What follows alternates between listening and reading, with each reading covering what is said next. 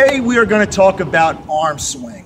So now that we're kind of getting a little bit higher in these miles that we're doing in training for a half or a full marathon, we want to try to work on something that is going to give us good form, is going to help us through those long miles. And the nice part about that too is when you're in those later miles and you're getting tired, you kind of can focus on something, get your mind off whatever may be pain or what you may be going through. And form is always a good thing to try to distract yourself and to help you through. So when we talk about arm swing, pretty much what we're going to talk about is having a steady arm movement, okay? And we want to be on a 90-degree angle. Okay, it could be a little more, a little less, but somewhat 90 degree. When we have a long pendulum like this, our stride's going to be a lot longer and it's not going to be fluent. What you want to do is nice short, and you're going to have good turnover that way. So the one thing we want to remember is that we are going to keep it on a 90-degree angle, and we're going to think about moving our elbows back.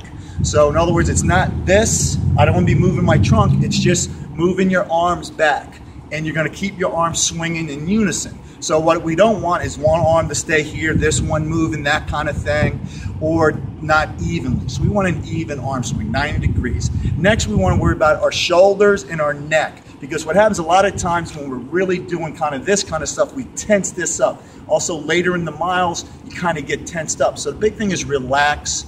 And if you really think about that elbow moving back more than it coming up, and relaxing your shoulders. So we're going to be moving back, and we're also going to be relaxed at the same time. So we're going to keep our head up, we're going to keep our chin out, we're going to be looking out forward, help us with our breathing, also relax. So breathing, relax, and then our nice fluid arm swing. And really your pace can pick up. You can dictate your pace by how fast you move your arms, and not really so much lengthening your stride length, because when we move our arms, our feet kind of follows with that. So next is going to be our, what do we talk about? Head, shoulders, now our hands. The other thing is we don't want to be gripping real tight on here. We want to be nice and loose. I remember someone telling me potato chips, kind of like you're holding potato chips, because we don't want them loosey-goosey when we're running, and we're running like this and they're just flailing all over the place.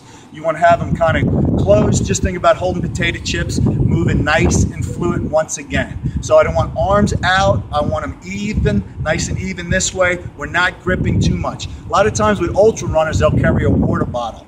And a lot of times they'll grip that, and you got to be careful with that, because once again, that's going to kind of throw you off. We want to be balanced and relaxed, and that's going to throw you off. So you want to make sure if you're carrying a water bottle, for one, it has a strap, so you're not tiring your arm out gripping that. You want to be nice and loose, but you don't want to be too loose.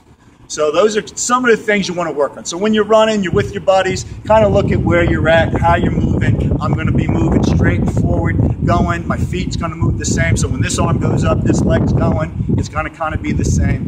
So remember, running is